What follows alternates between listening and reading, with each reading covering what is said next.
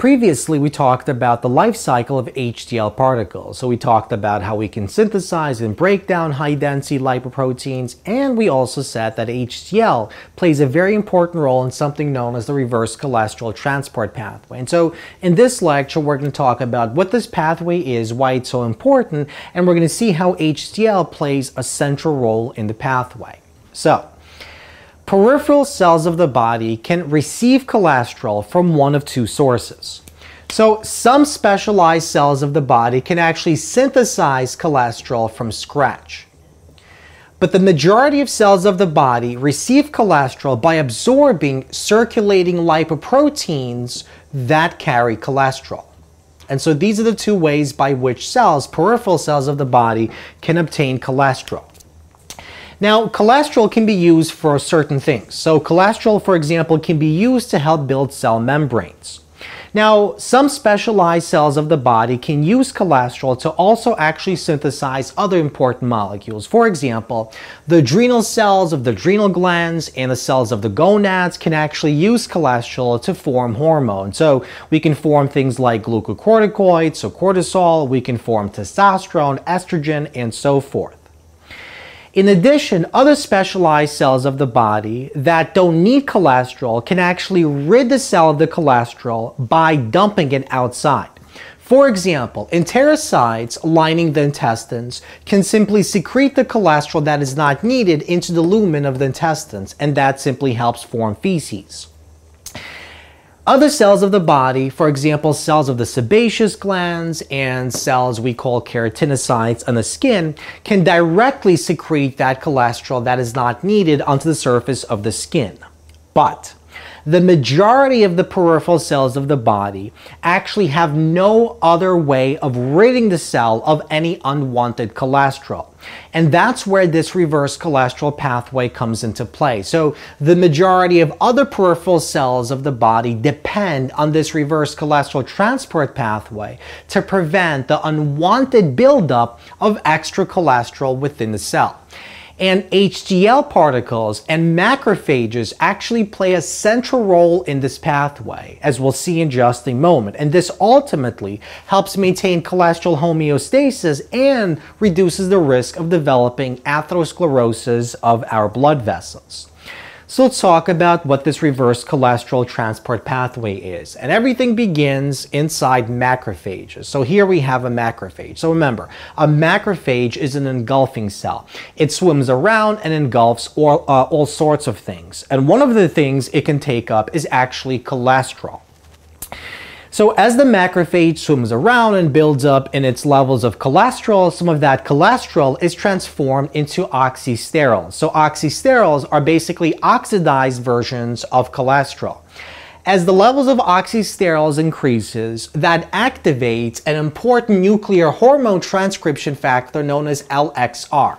LXR moves into the nucleus of that macrophage and it stimulates the expression and the building of these ATP binding cassette proteins known as ABCA1 and ABCG1.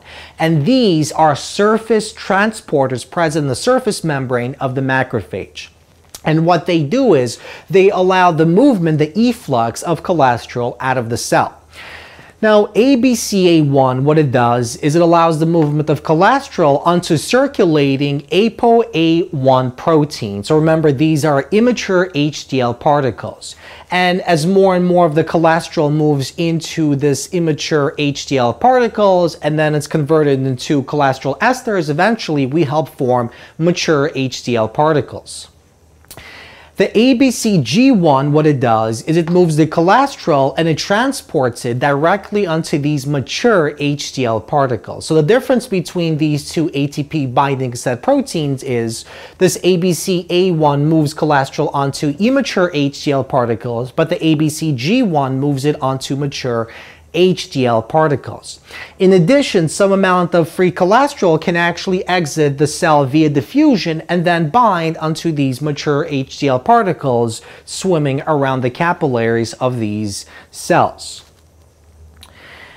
Now, Once the cholesterol ester is within the core of the mature HDL particle, one of two things can happen. Either the mature HDL particle travels directly onto liver cells, it associates and binds onto the scavenger receptor type B1 receptor, so SRB1, and once bound, the cholesterol can basically move into the cell. Or these mature HDL particles, with the help of an enzyme known as CETP, can actually transfer the cholesterol esters onto other lipoproteins that contain ApoB apolipoprotein. So we have things like LDL and VLDLs and so forth.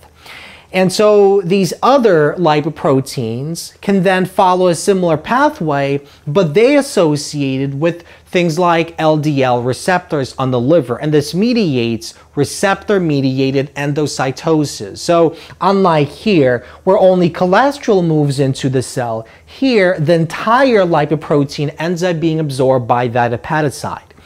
And the result is the same. We increase the levels of cholesterol within the liver cells.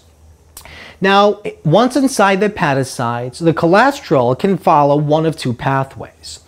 Either the cholesterol exits the cells of the liver and is dumped directly into bile via the help of these two transporters, so ABCG5 and ABCG8, or the cholesterol can be converted into bile acids, and then bile acids are used to help form bile. And remember, bile is stored in the gallbladder and it's dumped into our intestines, where the bile helps emulsify fat and break down the fats into smaller components, and then those fats can be absorbed into the body. And some of that bile and cholesterol is absorbed back in the body, but some of it actually exits the body by forming feces. And so to summarize, we see that HDL particles, the good cholesterol, and macrophages play a central role in this reverse cholesterol transport pathway. And this is the pathway that allows the majority of the peripheral cells of the body to actually rid the cell of any unwanted extra cholesterol. And this helps maintain cholesterol homeostasis and reduces the risk of developing atherosclerosis, so the buildup of cholesterol plaque within blood vessels of the cardiovascular system.